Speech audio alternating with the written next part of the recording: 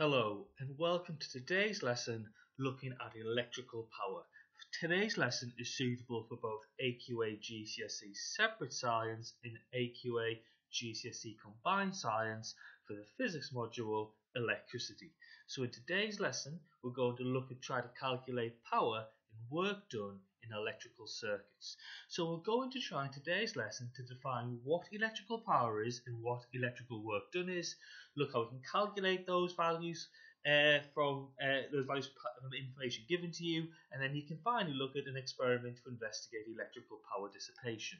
So this particular part of the course is on the power part of the specification, which links into both the equations and the definition of power, but it also includes this section on energy transferred as well, which is found on both the combined science and the separate science specification for electricity. Now, in previous lessons, we've looked at different equations to calculate different electrical values. So previously, we have said that current is the rate of flow of charge. So it's the change in charge divided by the change in time. We can rearrange that equation to get an equation for charge to be current times by the change in time, or triangle Q delta Q equals IT. We know that potential difference is the work done into or out of a circuit per unit charge. So we say potential difference is equal to work done over charge. And finally, resistance is equal to the potential difference divided by the charge, or R equals V over I. Now, just to clarify, that triangle symbol or delta symbol is to reference to change or difference in physics and maths. So, for example, delta L would mean change in length or extension, whilst L would just mean the length. Now, you've got to memorize these equations for your examination. You've got to know all these different equations for your exams. Now, again, you've got to remember these values in the base terms. So when you're given a question, current needs to be in amps, charge needs to be in coulombs, time needs to be in seconds, potential difference needs to be in volts, and resistance needs to be in ohms, and work done needs to be in joules. Now, if the value is not given in these units, you've got to convert into these units. So, for example, if time was given in minutes, you would have to change it into seconds.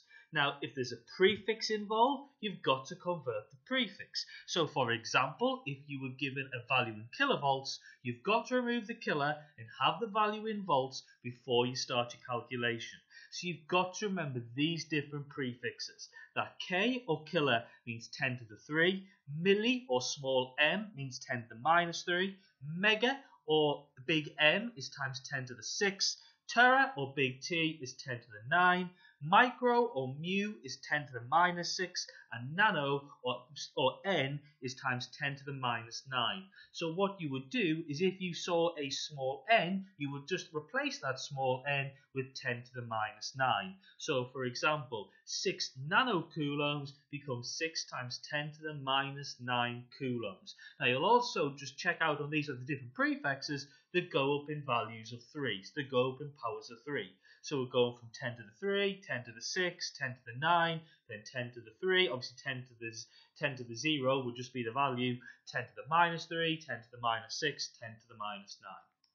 So like we said before, to remove the prefix, you just change your symbol to the times 10 to the whatever. So 3 milliamps, well, small m means times 10 to the minus 3, so it's 3 times 10 to the minus 3 amps. Now, you can also use this equation to derive another equation of electricity, the equation of power. Now consider a component or a device that has a potential difference V across its terminals and a current I passing through it.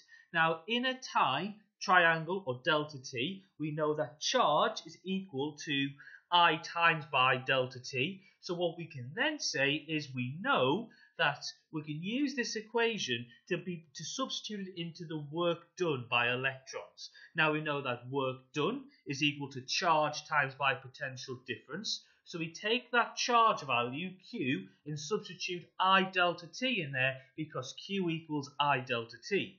This gives us an equation which says W equals I times by V times by triangle T. Now, we know that power is equal to work done over time taken. That's an equation you learned in the energy module. So we can now say that power equals work done over time. We know that the work done from our previous slide is IV triangle T. So we're dividing that by T. So triangle T and T cancel out because they are the same symbol. So we know that power is equal to IV. So that's a very, very important equation. Power, which is the work done per unit time, can be worked out by the equation P equals IV. Now we can rearrange this equation to make I equals P over V, or rearrange it to say V equals P over I.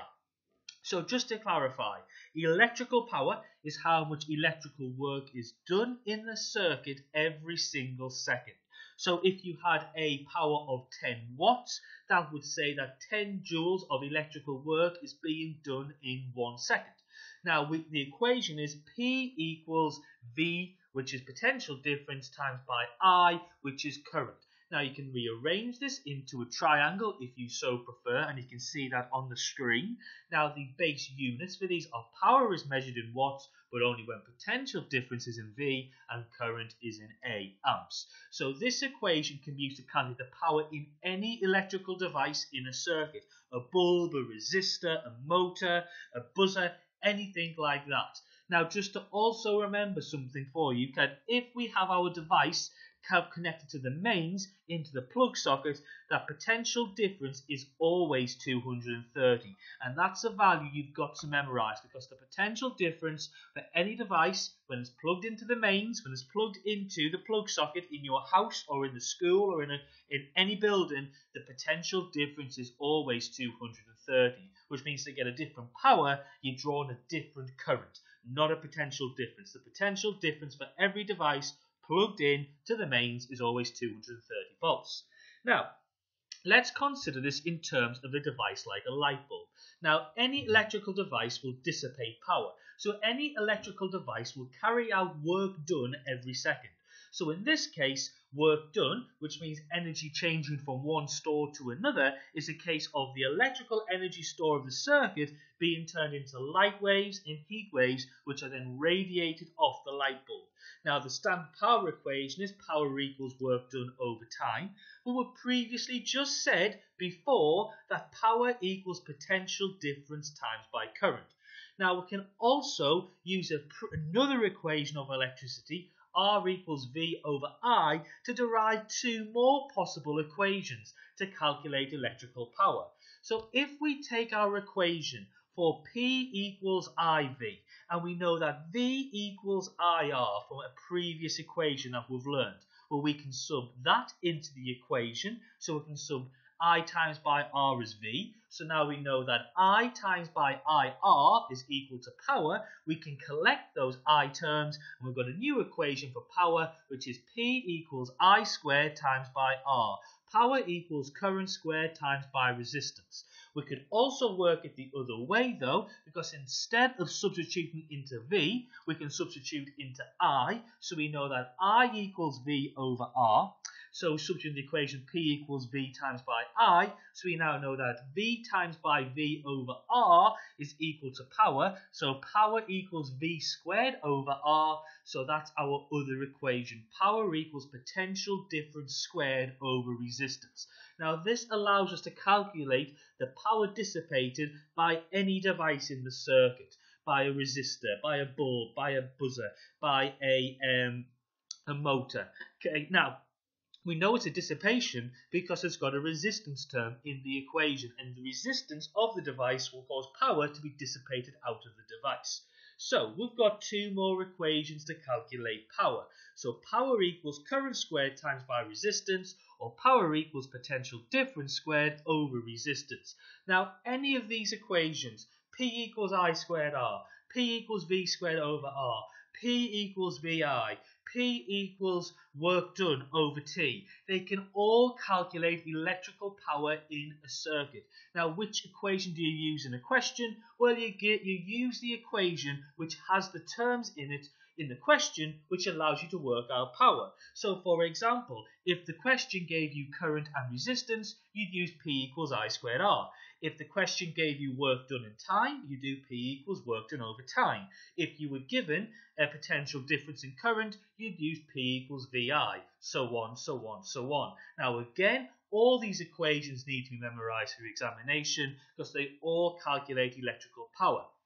Now, the last thing, like we mentioned before, is that power is the rate at which work is done by a device.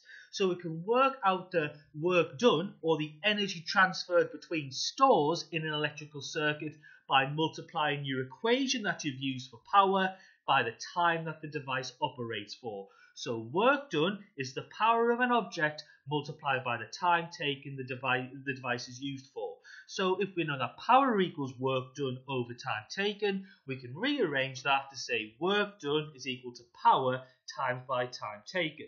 Now, all electrical appliances are designed to bring about energy transfers. They're designed to have work carried out by them. Now, the amount of energy an appliance transfers is dependent on the power and how long it's switched on for, because work done is power times by time taken. So either of those values will affect your work done. Now, work is always done in a circuit when charge flows. So when a current is flowing through a material, work has to be done. That is a fundamental principle of our universe. Work is always done when charge flows in a circuit. So let's just look at our equation. Work done in joules, because it's an energy transfer, is how much energy is changing between stores, is power in watts times by time in seconds. Now look again at our units we should be using in our question. If you want your work done to be in joules, your power needs to be in watts, and your time needs to be in seconds. And so, remember, energy transferred equals work done, and it's power times by time, and the time must be converted into seconds. So, what have we learned in this lesson? Well, you should be able to explain how a power transfer in any circuit is related to the potential difference across it and the current through it with the equations P equals VI and P equals I squared R, where P, the power is in watts, potential difference V is in volts, and current I is in amps, and resistance R is in ohms. Now, we also know that all electrical appliances are designed to run energy transfers. The amount of energy depends on how long the appliance is switched on for and the power of the appliance, and work is always done when charge flows in a circuit. And it's linked with the equation energy transferred equals power times by time taken. Now, you should be able to explain how the power of a circuit is related to the potential difference across it, the current going through it, and the energy transferred over a given time. And you should be able to hopefully explain the relationships between the power ratings for appliances and the changes in energy stores that these bring about. Because remember, power is the work done, the amount of energy change in store per time. Now, and that's what we've looked in today's lesson. So hopefully we can define what electrical power is and what electrical work done is, and we can calculate electrical power and electrical work done. And you can think to yourself, how could you possibly calculate electrical power dissipation in a circuit? And we'll follow this up in the next lesson by looking at how we can transfer electrical power and electrical work and electrical energy throughout the entire of the country with a concept called the national grid. I hope you've enjoyed today's lesson looking at electrical power and electrical work done, and have a lovely day.